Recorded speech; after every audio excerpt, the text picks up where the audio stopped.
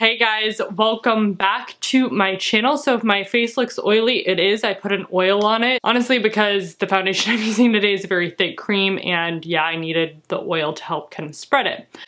Anyways, that's beside the point. I ordered the new Victoria Beckham makeup and I just wanted to share with you guys because I got this and it's really beautiful. I have quite a bit of opinion-y things to say towards the beginning of this, and then we're going to get into the makeup in a little bit, so hold tight for getting into the makeup. I did just wait to actually unbox it with you all. I didn't even open it yet. So whenever I saw that Posh Spice, because let's be real, that's how I think of her because I'm in that age group, released a new makeup line, I was, honestly, I didn't think much of it, but then I heard it was clean beauty and I was like, oh my gosh, that's so cool.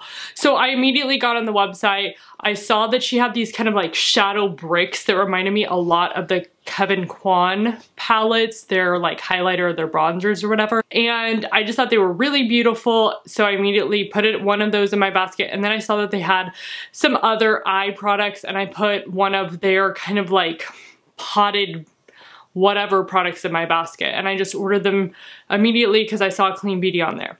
Then a couple days ago, I was just thinking, because I was waiting for this order, how clean is this? Sometimes for me, I don't get a lot of literature on brands and stuff. I have to do all the research, and I just kind of saw clean beauty and thought like, okay, that's, you know, it's clean.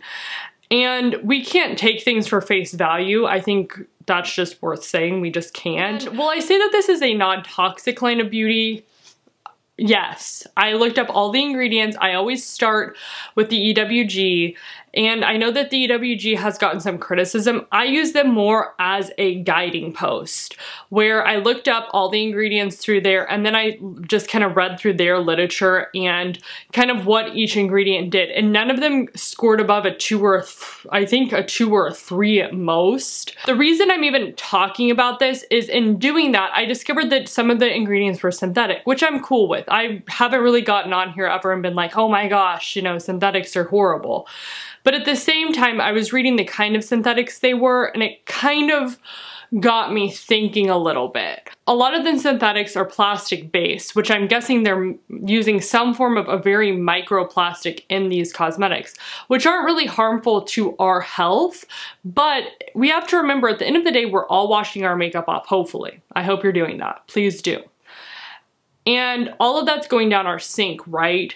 So I know that right now they're having a lot of issues in our waterway systems. They've actually discovered those plastics, those tiny microplastics, are really attractive to fish, and they eat them, and then they end up inside the fish's body and it does some damage, right? So that's something I am just going to tell you guys. I'm not sure if I'm going to be the hugest advocate for that. I can't say that I'm perfectly zero waste or anything by any means, but I think we all need, I'm just trying to kind of start the conversation and start us thinking about this, because honestly, this brand is what got me thinking about this. And this was the first brand I really researched anything on that. So I kind of feel bad that this has to be the brand where I talk about that, but because, you know, I was reading all the ingredients and everything of this line, that's what made me really interested. So I don't know. This is just more a question, I guess, for my audience, for you guys. Do we consider something like this clean beauty? I wouldn't call it eco beauty. I wouldn't call it organic. I wouldn't call it natural. I would call it maybe clean or non-toxic, but I would not call it sustainable, even, just straight up, just because those ingredients are going to break down and end up in our waterways, and that's not necessarily a good thing. And I'm sorry that this brand has to be kind of the brand again that I bring this up with, because I'm sure I own makeup from other brands that have very similar ingredients to them that I haven't questioned in the past, just because I maybe just trust the brand's ethos or whatever. But it's something, getting more into sustainability will be a big part of my channel from now on, just honestly starting with the Victoria Beckham line. So I already purchased this and paid for it, and it was already on the way to me, so I am going to still review this. So let's get into it. Let's talk about the makeup. So after that kind of grim talk, I guess, I will say the branding is very, very beautiful. So you open this up. I'm actually kind of surprised that they use just a cardboard outer box, because the inner box looks a lot more chic and nice. And then we got this card, and it says Victoria Beckham Beauty. Thank you for supporting Victoria Beckham Beauty. I hope you love the products as much as I have loved creating them. Kisses, VB. Because I'm crazy, because I'm like, oh, did Victoria Beckham really write this? This is just printed on here. She did not write that. Because I was like licking the print to see if the ink moves. Yeah, that's printed on there. I'm that weirdo. Okay, and then they use this. This is, actually, this is, yes, I'm using my spit. This breaks down. So they use that sugar cane, I think that's what it is. So that is a plus of the product, is that this is not traditional styrofoam. This does break down in water. Just if you can see where that's disintegrated from my saliva, that's kind of cool. So that's a pro, definite pro of that. And then even the packaging said, this packaging is made from sustainable materials. Learn more at victoriabeckham.com/sustainability. So that's I mean, they are doing something good there. Just straight up, if we're comparing it to a traditional, more luxury line of makeup, that's awesome. A lot of the Guerlain, Lancome, YSL, they aren't doing all of that. So that's cool. And then we get this little bag that says Victoria Beckham Beauty, and it's wrapped again in this styrofoam-y stuff. Honestly, they kind of could have just not used this. That would have been even more sustainable because, yeah, I don't really see the need for that. Okay, so I got a smoky eye brick, and then I also got their lid luster. What are we gonna do? I think I'll do one, we'll see. We'll open them up and play. Okay, so this is gorgeous. I'm going to do a close-up of this, but it just says Victoria Beckham. It's kind of this old school, I don't even know how you would describe this, just this opening that you press the button and then it goes up, and then it has a mirror right there, and it has all of the eyeshadows. So this is beautiful. I mean, it is gorgeous. I'm not denying that fact. It's a lot more different than anything that we've seen in any of the clean brands. Even KRY's, I'll say I actually think this is more beautiful than a KRY's product, just because it's different. I don't know, it's just really pretty to me.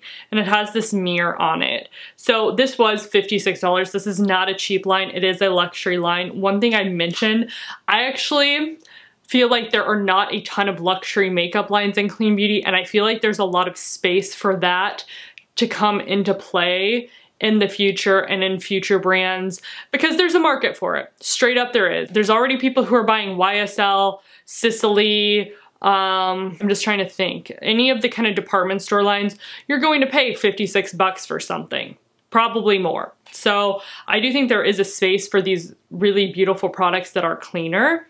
Ooh, this is actually really pretty packaging as well. This is really glittery, and then it has this kind of Posh Spice cheetah print lid. So that's awesome. It's beautiful. The stuff is gorgeous, and I cannot deny that fact, and I wouldn't even try and pretend that it's not. This is the kind of product I don't even want to dive into because it is so beautiful. I'm going to though, I'm just going to use a little bit of concealer on my lids just as a base. I'm doing something different today, and I'm just using the shadows first, and then I'm going to do my face makeup because I just didn't know how these shadows would wear, honestly. All right, so I'm just going to use this brown matte shade in my crease. This shade is pretty darn pigmented. It's blending out really nicely. This does have, I think it was methicone in it, which is a silicone derivative, so that can oftentimes help a little bit. So the formulation of that is very lovely. I don't have a lot of fallout. That's why I didn't do my face makeup first. So I'm going to use this red shade on the back half of my lid. I kind of picked this tweed palette just because it's kind of a nice fall palette. That's what I thought, the colors. And I also thought it's just different than all of the other palettes I usually get. I usually go for things that are more warm toned, which this does have the brown and then this really big kind of gold shade, but the red and the purple kind of set it off a little bit. So I thought that was just kind of nice.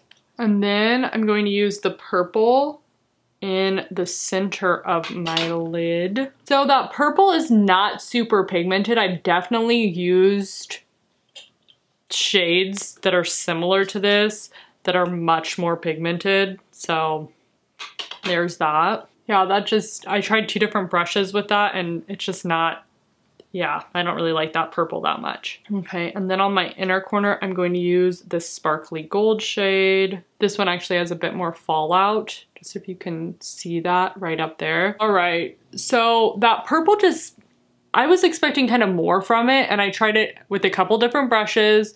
The other shades look very nice. The other shades blended out very well as well, and they were just more buttery. Just that purple, the payoff isn't very good.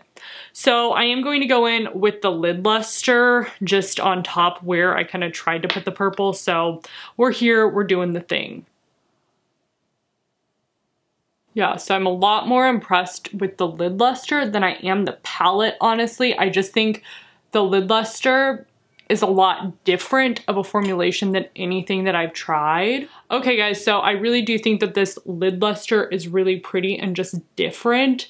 Let me finish out the rest of my makeup and then we'll kind of do a final thought. So now that all my makeup is done, I'll say I really do like that lid luster. That's probably like the shining star. The smoky eye brick, it's nice. I just think that that purple didn't give me what I wanted or what I was expecting really, because it's kind of like the odd man out color, right? In this palette, and that would be the one that I would expect to have some really vibrant pigmentation. It just didn't. I would love to hear your thoughts on this brand. I would love to hear your thoughts on the sustainability aspect that I brought up at the beginning. I do think that it's great that they're doing some more sustainable things with their packaging.